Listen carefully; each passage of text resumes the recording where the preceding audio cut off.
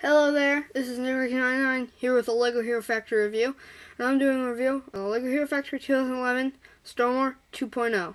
So yes, first we'll go over the box as always, or the canister as you can call it. I knocked over Stormer.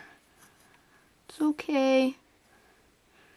Alright, first we have LEGO Hero Factory, and we have Stormer in some kind of cool pose. In front of some kind of wall of fire. And you have Jetbug in the sky in the background.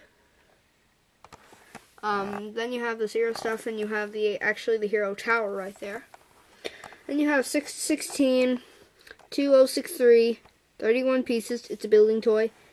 Stormer 2.0.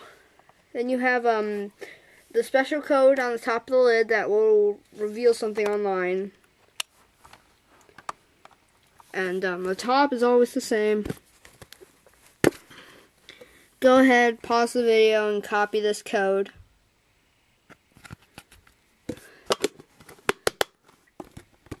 Then you have LEGO Hero Factory.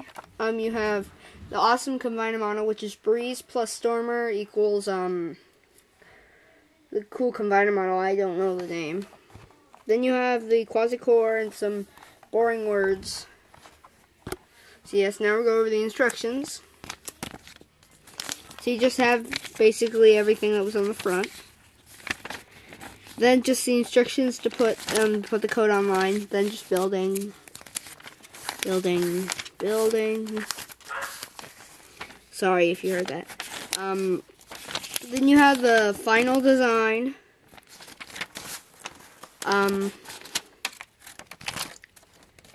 The pieces. LEGO Club win. So yes, now we'll go over Stormer. He's pretty cool. Okay, first we'll go over the helmet. It's really cool. Sorry, my dog's barking. But anyway, sorry. Oh my gosh. Just barking away.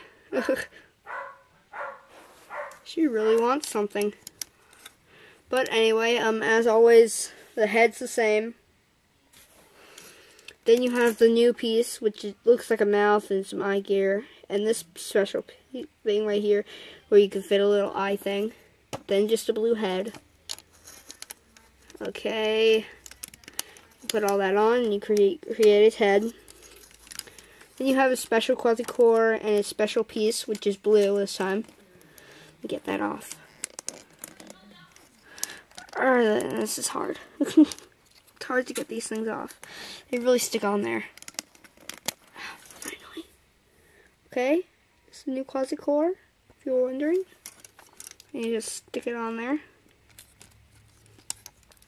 Then you have this, on the arms, you have this special arm piece. It says Stormer 2.0. That on the, and then just a normal new hand with the holes in the extra fingers. Then you have the new weapon, which has these, which are the spears that we see, but they're bendy. You can just put them right in there. And then it comes with this little piece. And that's actually a pretty cool weapon. I think I saw online where he's like shooting these out, so maybe that's what they do, but they don't really do that in real life. And there's also this tube that connects from his back to the weapon, so I think it's really neat. I think it's really cool. Then you have just some basic armor right here, and some basic armor on the legs, and the new feet. So yes. Now I'm going to give an overall rating of this guy. Let's see. For the building on this guy, I'd have to give him maybe an 8, because the tube's new, and each hero has his own little glamour, so an 8.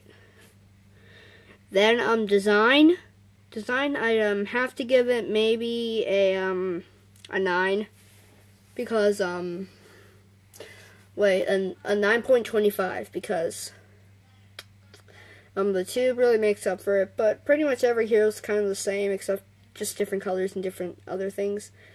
So yeah, overall view of this guy, I'm going to give it a 7, because His design really cool. His building's really cool, but it's not good enough to make it an 8 or 9 or a 10.